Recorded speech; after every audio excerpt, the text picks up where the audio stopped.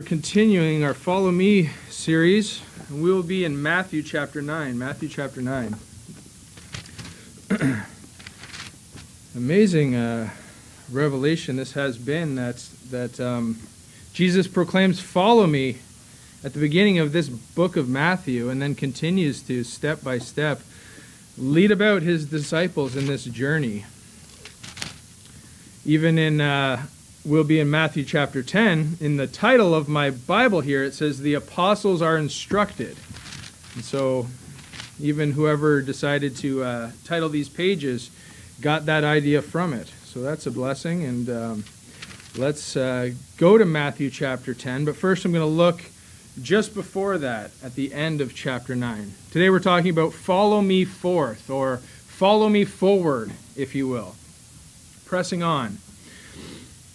Matthew chapter 9, and in verse 36, the Bible reads, "But when he saw the multitudes, he was moved with compassion on them, because they fainted and were scattered abroad as sheep having no shepherd." And so right away you see that Jesus' heart for the multitudes is they're ones without shepherd. And that's what I believe is the beating heart of Jesus leading his disciples, is that he would take these 12 men and make them into shepherds. And therefore the multitude wouldn't eventually have to always come to Jesus as he walked this earth to hear the teaching, but eventually each one of these apostles or disciples would become shepherds of themselves, leading about groups of these multitudes. And so they wouldn't be this great horde of people always following after Jesus and clamoring to get a piece of him, but rather they could go to each one of these individuals and be taught of the same things. So Jesus here has compassion. They fainted, they're scattered abroad, and they are sheep having no shepherd. And so he says in verse 37, "Then saith he unto his disciples," so he turns his gaze from the multitudes over to his disciples, as he's off to do so far in this chapter, or in this book rather. And he says to them, "The harvest truly is plenteous, but the laborers are few. Pray ye therefore the Lord of the harvest, that he will send forth laborers into his harvest." He's saying there's a multitude here ready to be harvested, ready to be plucked up and used for their intended purpose, but there's no laborers to bring them in. So they'll be out there fainting, scattered abroad. Who will collect them? Who will draw them in? Who will take care of them? Jesus says the laborers are few, but truly this harvest is plenteous. Pray ye therefore the Lord of harvest, that he would send forth laborers into his harvest. And we use that often as a soul-winning verse, but here in the context, he's talking about how they have no shepherd. The laborers that he's looking for then are shepherds of these flocks, or would-be flocks rather. He wants somebody to be able to take those that are saved through the next step in the Great Commission, which is to teach them all things whatsoever Christ has taught them. He wants then teachers. He wants laborers. Continuing in verse 1 of chapter 10, of course, he wants these laborers to submit to him. And the interesting thing is, there comes a perk with submitting to the call of God. Deciding to be a laborer in his multitude, in his army, in his group. And we're going to see that there is a special care and provision that is unmatched and miraculous when you decide to accept the call to be a laborer for Christ. In chapter 1, first thing Jesus does to his disciples after saying, "Hey, pray there would be more of you willing to go." He looks to his disciples, and in verse 1 it says, "And when he had called unto him his 12 disciples, he gave them power." What a great statement there. What a great gift. He gave them power. It says here, against unclean spirits, to cast them out, and to heal all manner of sicknesses and all manner of disease. I think sometimes when we read this, and I know I've done it myself, I focus on what he gave them power to do. And there's the demonic casting out, the healing of ailments and diseases. But the important focus there of verse 1 is that he gave them power. Their power was specified here. What is our power? What power has Christ given us? Because he certainly has. If you decide to be a laborer in the Lord's service and do his will, Christ will give you power. What that power is, who knows? It's to be determined, but power nonetheless. We'll continue on, and in verse 2 it says, now the names of the 12 apostles are these. And I like that. I just noticed he initially called the 12 disciples, and now the Bible narrator says the 12 apostles were named this. Just an interesting note that here seems to be at least interchangeable. Perhaps that because they're on their way to becoming, fulfilling their service of apostle or disciple. I don't know why that is or why that caught my attention. Nevertheless, it did. It says, are these. Here are the names of them. The first, Simon, who is called Peter, and Andrew his brother, James the son of Zebedee, and John his brother, Philip and Bartholomew, Thomas and Matthew the publican, James the son of Alphaeus, and Lebbaeus, whose surname was Thaddeus, Simon the Canaanite, and Judas Iscariot, who also betrayed him. Now the 12 here receive power. Notice that. He says he called the 12 disciples and gave them power. The names of the 12 apostles are these. So who received power but the 12 that are here? It's just an interesting to note that Judas was among them. Is he not numbered? Judas then has received power of God. Can an unbeliever then, because the Bible records he was a devil from the beginning, can an unbeliever receive power of God? I believe the context here is indicating yes. Can they do the work of God? I believe also there's a big perhaps there, because the one thing that we need to recognize about Judas as he's numbered among the disciples is the Bible goes out of its way in all the Gospels to give that little addendum when he's named. At the end there of verse 4, it says, Judas Iscariot, who also betrayed him. It's almost like that reminder always has to be placed there just so we remember. I think that's an indication that perhaps the disciples had no idea, and they would have needed to be reminded that as they went along in the story, which is now being recorded for us. They needed, as we needed, constant reminders of who betrayed him. What I think that is an indication of is that Judas was very convincing when it comes to being a disciple or being an apostle following after Christ at this time. Take that for what it's worth, but when all of the apostles sat around at meat at the Last Supper, and Jesus said to them very plainly, as the Bible records here, one of you shall betray me, all of them looked to themselves and says, is it I? Is it I? Now, were these guys just wonderful Christians, and the first thing that they did when met with a charge from the Lord or from his word, they automatically reflect? I believe that's a good example of what we ought to do. When the Bible hits us with something, don't first look to our neighbor and say, that's about you. First thing we ought to do when we hear the Bible preached is say, ooh, is that about me? Certainly that could be about me, and start to apply these things to ourselves. Is it I? Is it I? Is it I?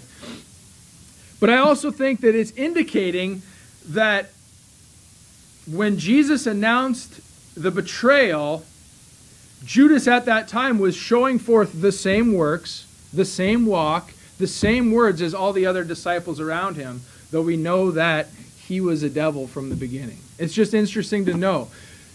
We often think that we can just spot and pick out and nail and stamp, that guy's the devil. He's the betrayer. He's the bad guy in the church. He's the one that's going to be the Judas Iscariot. But I don't think the Bible indicates that. I think Judas was so convincing in his walk with Christ, though he believed not on Christ, that there really was no indication. And he also received power, and he also likely went in the ministry door to door to door to door with the disciples, went about healing, went about casting out perhaps, went about doing all of the things that the other disciples would do, in as much as they would look to themselves and say, is it I that betrayed? No one's saying, oh, it's totally Judas.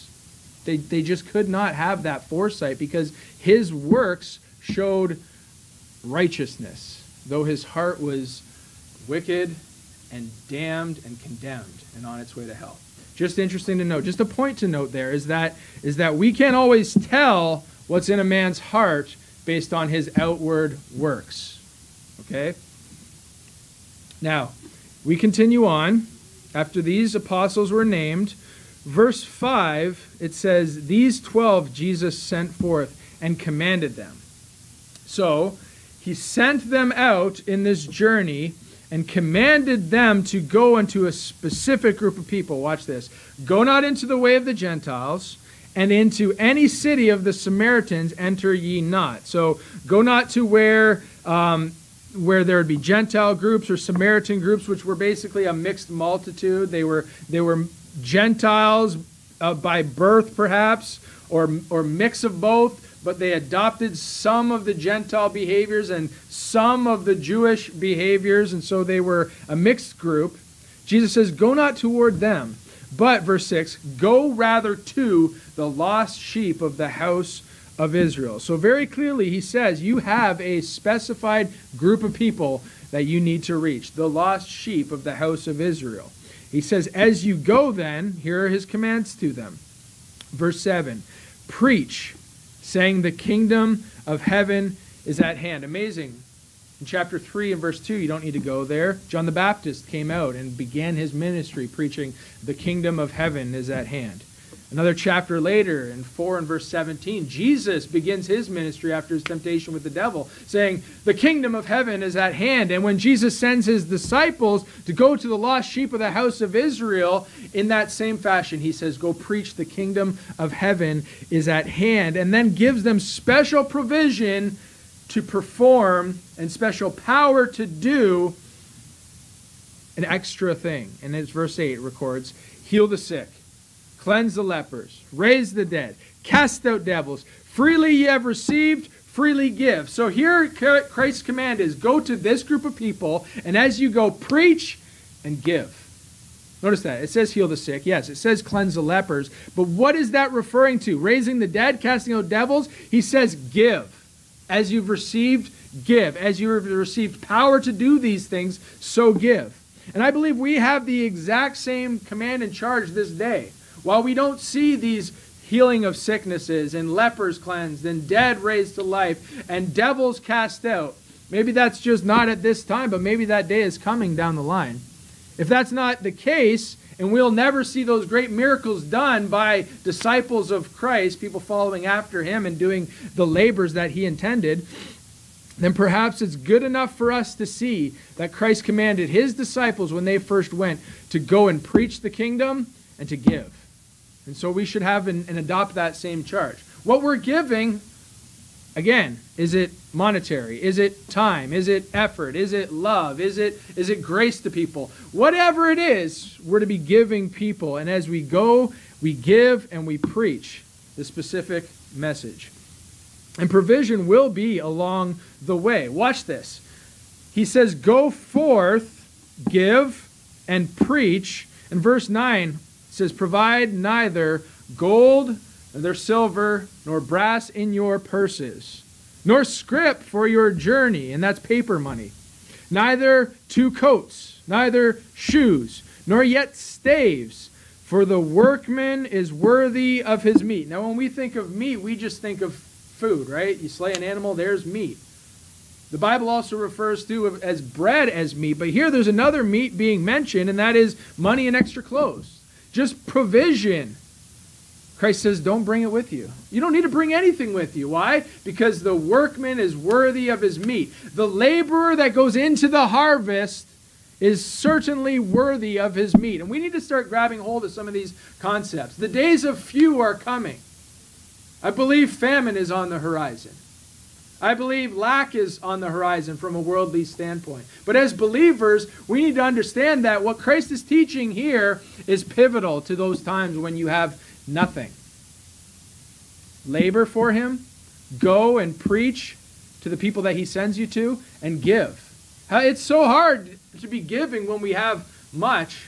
How can we be giving when we have much lack? And we're in need, and we don't have gold, we don't have silver, we don't have brass, we don't have any coats for our journey, no scrip, we don't have extra shoes or staves, we have nothing but what's on us. and what's on us is not much. And Christ says, you'll be provided for then. The workman is worthy of his meat. So what do we need to do when times get tough? When we're without a job, when we're without food on the table, when we're without money in the bank or in our pockets, what do we need to do? Work for Christ. Labor in his vineyard, and he will certainly provide for you the meat that you need. Here the meat is money, and it's extra clothes. The next thing he mentions in verse 11, it says, into whatsoever city or town ye shall enter, inquire who in it is worthy, and there abide till ye go thence. And when ye come into an house, salute it. And if the house be worthy, let your peace come upon it. But if it be not worthy, let your peace return unto you. Here another thing he's promising for those that at this time are laboring in his vineyard, following after him, going in his commandments, preaching, giving, doing according to the ministry that Christ gave them. They don't have gold. They don't have brass. They don't have provision or extra coats or extra clothes. And here he says, don't even worry about where you're going to stay, where you're going to find shelter. He says, go into a town, inquire who is worthy, and there abide till you go thence.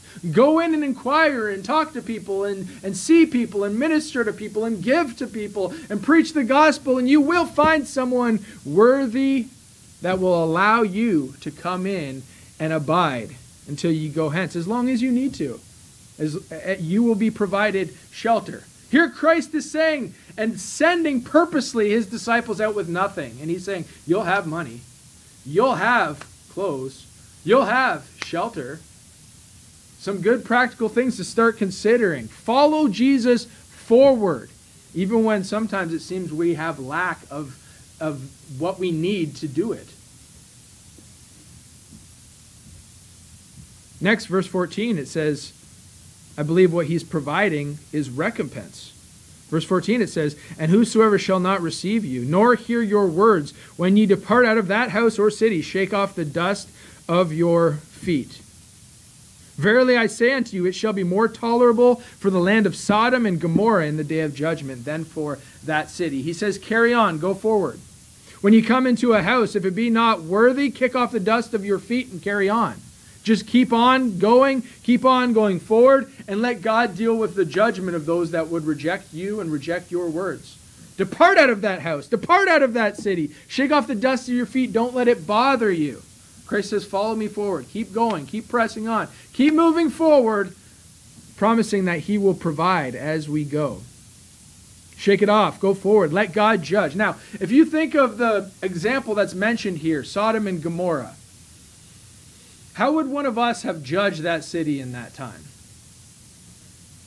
Maybe cruel names, maybe dirty looks, maybe ignoring them, scoffing. I mean, there was filth beyond comparison going on there. So certainly we could have a lot of rotten things to say about them. But as far as judgment goes, as far as execution of righteous judgment goes, there's not much we can do. But what did God do? He brought fire and brimstone from heaven that destroyed that entire city, and recompense was made. Keep this in mind when we go about trying to implement our judgments and get our last word in and scoff and mock or destroy somebody that's doing wickedly. When we try to talk back and fight with somebody that refuses our words and refuses what we are trying to bring to them, which is a gift and which is the kingdom being preached. There's not much we can do for judgment in these areas, but say some words. Why don't we just let God do the judgment and handle it? Our reaction to somebody rejecting our words should be to just kick off the dust of your feet and carry on. Follow me forth. Keep moving. Keep pressing on. Don't let yourself be distracted. Jesus says that in this time his disciples went going house to house to house. He said it would be more tolerable for Sodom and Gomorrah than the people that would reject his disciples at this time. Do you know what Jesus is saying? He's saying, I'll judge it. I'll give recompense to those that reject you. And God handles judgment better than we ever could. So take comfort in that. Verse 16 continues on. It says, behold, I send you forth as sheep in the midst of wolves. Be ye therefore wise as serpents and harmless as doves. You know what this is an indication of to me? That is knowing when to fight and when to flee. It's that fight or flight instinct. We need to know when it's time to stand up to somebody who is an affront and who is in vile hatred of the word of God being preached and attacking people. We need to know when it's time to stand up to them. Be wise as serpents and harmless as doves in the midst of the wolves that Christ is sending you forward into. He says be wise. He says be harmless. Do you know what happens when wisdom meets harmlessness? That's called meekness. That's called having enough strength to do something about the situation and being wise enough to restrain it. That's meekness. Meekness is often looked at as weakness because somebody will get mocked and spit upon and beat. Like, look how weak that guy is. He's not even fighting back. People are pushing him around, being a bully. But sometimes it takes more strength to just do nothing in the face of bullies than it does. It takes more strength to just do nothing than it does to actually fight back. Here, wisdom meets harmlessness, and that is called meekness. We need to have meekness. Blessed are the meek, for they shall inherit the earth. Continuing on, let's look at some things that we can apply. Verse 17, it says, behold, we saw that, I send you forth as sheep in the midst of wolves. Verse 17 says, but beware of men. Okay, so now he's revealing that though he's giving you an example of animals, what he's actually talking about is men in this case. Beware of men, for they will deliver you up to the councils, and they will scourge you in their synagogues, and ye shall be brought before governors and kings for my sake, for a testimony against them and the Gentiles. But when they deliver you up, take no thought how or what ye shall speak, for it shall be given you in that same hour what ye shall speak. And don't be surprised if what ye shall speak in that same hour is absolutely nothing. Christ was brought before kings and governors. He was scourged in the synagogues. He was brought as an astonishment and reviled before men. And he spoke not a word. That's what God gave him utterance to do. That's what God wanted Christ to do at this time. He fulfilled the scriptures by going as a lamb to the slaughter and spoke not a word. But we see also other indications and other times when the Apostle Paul would go before a council in the same way, and they would beat him, and they would mock him, and they would scourge him, and then he would get that opportunity to say, men and brethren, hear me. And he would get an opportunity to say something. And I don't believe the Apostle Paul sat down and wrote a sermon there before he delivered it. I believe that every word that came out was just given him in that same hour what he shall speak. So we need to trust in that. Sometimes we just ought to go dumb before our accusers. Sometimes we need to speak what the Spirit gives us utterance to speak. That's being wise as serpents and harmless as doves. God gives you what to speak. But what also I see here is God here is suggesting that we ought not resist the delivery. He says, they shall deliver you up. They shall bring you before. They shall scourge you. And the fact that he tells you that in the end there will be an opportunity to speak indicates that you're not to fight along the way. You're just to go in delivery. Something to think about here, okay? Jesus said, if my kingdom were of this world, then would my disciples fight. Okay? So I'm not saying there's not some wisdom as these days get darker in preparing a few things. Having a few extra food items in your cabinet, your pantry, or whatever. Right? Even having means of self-defense available at your disposal. Okay? I'm not saying there's anything wrong with that, but Jesus is clear. These are going through delivery, through the worst kind of scenarios, councils and scourgings and governors and kings, bringing them in for a testimony to the end that the testimony would go forward.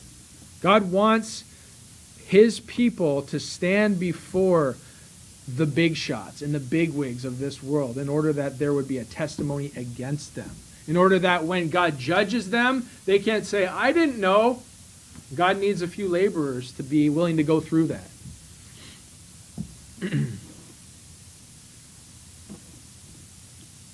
Beware doesn't necessarily mean have fear of. It just means be aware. of what he's saying. Be aware of men. Don't be surprised when this happens. Be aware when you're taken away from what is comfortable to you, when you are brought to a situation where you have nothing but what God provides you. Be aware that men will desire to sift you as wheat and to destroy you in these latter days. But also be aware that you are taken care of in that very moment. And God is there with you. And don't fear what men shall do unto you. And don't fear what you shall say or what you shall speak. It shall be given you in that very hour, same as the power was given you to go and to preach and to give in the first place. God gives us power to overcome all of these things. Verse 20, it says, "For it is not you that speak, but the Spirit of your Father which speaketh in you." Not you, but the Father that speaks. And that's a wonderful blessing. Sometimes I listen to my sermons after the fact to just see if I messed it up really bad or what. And there's times when I have revelations to myself I hadn't even thought of. Nor in the moment that I was up here had I thought to display them. But God speaks through his own. And I believe that. He gives that inspiration in that way. And he'll do the same for you. You've been at the door, certainly. Or you've been talking to a coworker, a family member, or somebody on the Zoom projects or whatever you're doing. And you've had these times where you just like, blah, blah, blah, blah, and great inspirational words come out as a result of the Spirit of your Father speaking to you and through you. It's amazing. Verse 21, "And the brother shall deliver the brother to death, and the father the child, and the children shall rise up against their parents and cause them to be put to death." These are hard times that are ahead. And we can start to look at these situations that Christ is describing for his disciples as he purposely sends them with nothing and start to apply them to ourselves if we're ever in a scenario where we have nothing.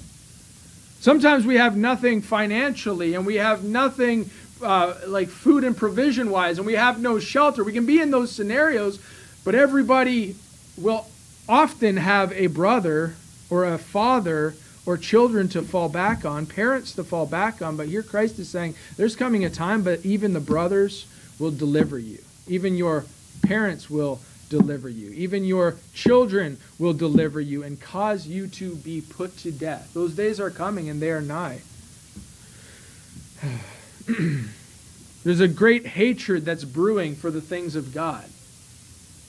And we can see it. The world is getting more and more and more just in lockstep, in agreement with everything that's anti-Christ. Verse 22, "And ye shall be hated of all men for my name's sake. But he that endureth to the end shall be saved." There's great hatred coming in these last days. But go forward and see the promises that are shown here at the end.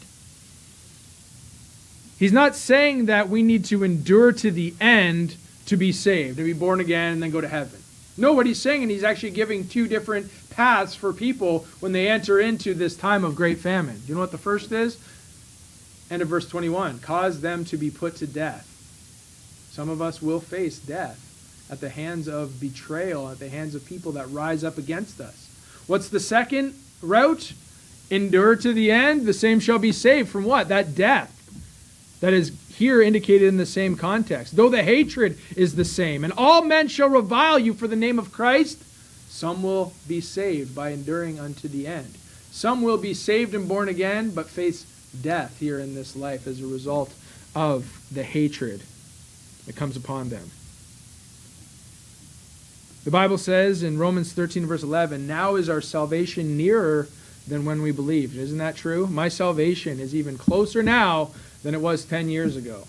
It gets nearer every moment, my salvation. I was saved 10 years ago, but my ultimate day of salvation will not be till I kick this old flesh to the curb and rise up and sit with Christ and see him face to face. So whether you go out of this world by death or you go out of this world by enduring unto the end and reaching your salvation that way, either way, you can be saved. Verse 23. "But when they persecute you in this city, flee into another. For verily I say unto you, ye shall not have gone over the cities of Israel till the Son of Man come." That's saying there's always another battle. You'll never talk to the last person. You'll never visit the last city. You'll never knock the last door. You'll never preach the last gospel. There's always another battle. There's always another word to go. There's always another gift to give. There's always another sermon to preach. There's always another gospel to show forth and shed light on. Go forward. Go forth. Keep pressing on. You're in good company. You're in the steps of Jesus here. Verse 24, the disciple is not above his master, nor the servant above his Lord. It is enough for the disciple that he be as his master, and the servant as his Lord. If they have called the master of the house Beelzebub, how much more shall they call them of his household? So if the Lord has been called all of these names, and he's been reviled and beaten and mocked and scourged, how much more shall they treat those that are of his household, his children, his followers? Don't think it's some strange thing when you come under persecution for the name of Christ. This whole passage of Scripture, Jesus is saying, go and do as I have told you, and it's not going to be an easy road. Death or face hatred that you endure unto the end. Those are basically the two paths. There's nothing new here. There's nothing unique. And there's no need to fear. There's no need to be discouraged. We need to press on. Even as Christ set his forehead steadfastly to go to Jerusalem, we need to set our forehead steadfastly to go to New Jerusalem and to see heaven. That ought to be our focus. That ought to be our direction and our desire. Verse 26, fear them not, therefore.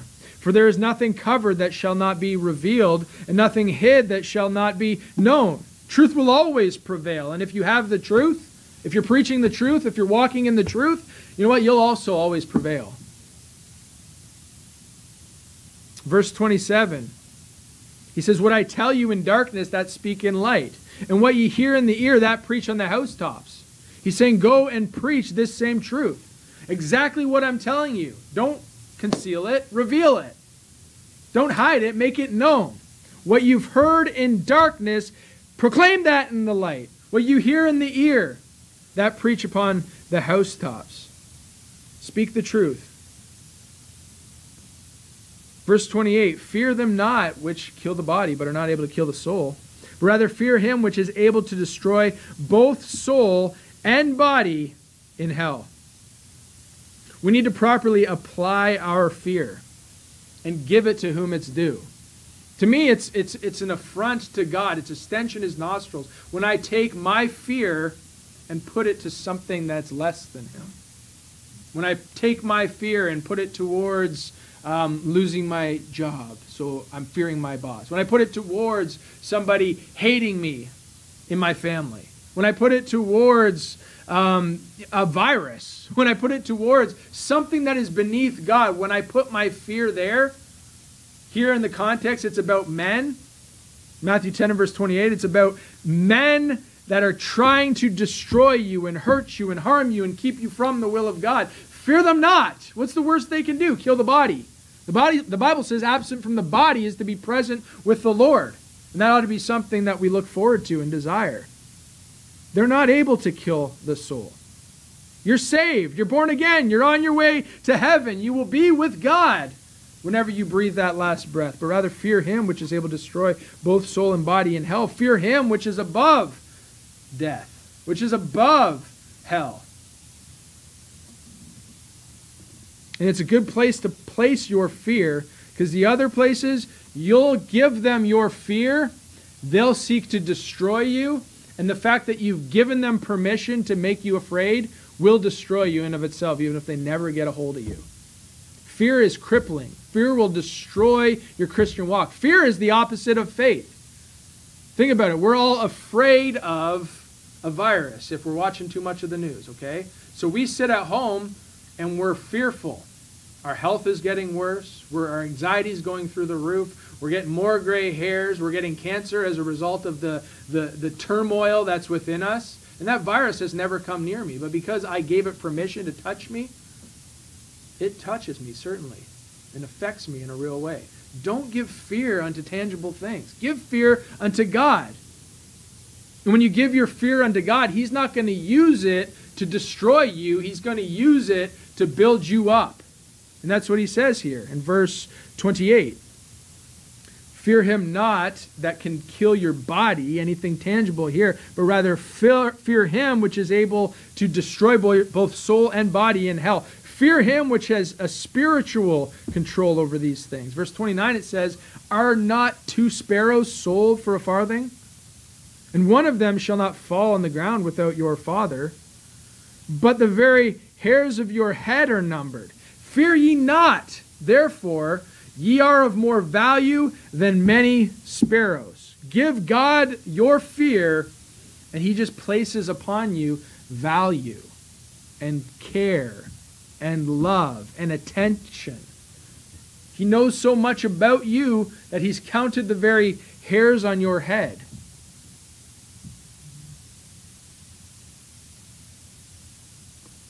The enemy just wants to steal, kill, and destroy. Why fear them and give them an opportunity to reach into your life? Let God reach into your life by fearing him appropriately. Verse 32, whosoever therefore shall confess me before men, him will I confess before my Father which is in heaven.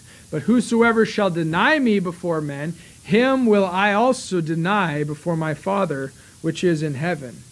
He will confess you in heaven if you're properly fearing him, confessing him before men, preaching of him before men, showing his works before men, being a Christian before men. He will confess you in heaven, and certainly as he does, he will bring to the Father your needs, your desires, your prayers all along the way. But those that deny him, he'll deny. He won't even make mention of. Again, why are you giving fear in this situation to someone that God is not even hearing about? It's not even on his radar, because Christ is bringing you before the throne. Don't give your fear unto another, but rather go to Christ, confess him before men, do according to his will, and allow him to confess you before the Father as a result of that. Verse 34, it continues and says, think not that I am come to send peace on the earth. I'm not come to send peace, but a sword. I came not to send peace, but a sword. For I am come to set a man at variance against his father, and the daughter against her mother, and the daughter-in-law against her mother-in-law. And a man's foes shall be they of his own household. He that loveth father or mother more than me is not worthy of me, and he that loveth son or daughter more than me is not worthy of me, and he that taketh not his cross and followeth after me is not worthy of me. Christ is saying, pick up that cross and follow me. You're going to come into hardship. You're going to come into variance. You're going to come into disagreements and hatred from people that used to love you and you used to indeed show love towards. Father against the daughter-in-law, and mother against the mother-in-law, and the foes shall be they of your own household. But your love for them needs to be minimal, if not anything at all. Compared to hatred, Christ here compares, in comparison to the love that you have for God. Take up the cross. Follow him. Follow me, he says, forward. Despite the hardships, despite the attacks, despite everything seemingly pushing in the opposite direction as to where Christ is and where he wants you to go. He says in verse 39, he that findeth his life shall lose it, and he that loseth his life for my sake shall find it. In other words, let go of any plans and desires that you have. What you think is your life, drop it and follow after the life that Christ gives, eternal life. Man, we come up with all sorts of plans and ideals. And even as I'm now reflecting on it, the things that I want to do with my future in 5 years and 10 years, more and more every day, it's kind of just washing away. It's becoming blurry. It's becoming less and less likely. When you see the direction that the world is going, there's no turning back. They meant it when they said new normal. It's the new world normal. I believe that 100%. There's no turning this train around. Apart from a miracle act of God, we're not going back to normal. And the more I think about it, the more I'm like, what was normal to begin with? I mean, the daily grind, I like my job, but what does that mean when it comes to the kingdom? My house, what does that mean when it comes to the kingdom? Everything here of this world means nothing. There's no value and no consequence to it.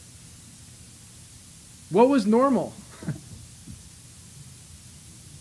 I go to work, I go to family events, I look around in the grocery market, and 95% of those people don't believe on God, don't love God, don't want to serve God, don't want anything to do with the Christian way of life. So far away from Jesus. Unbelievers.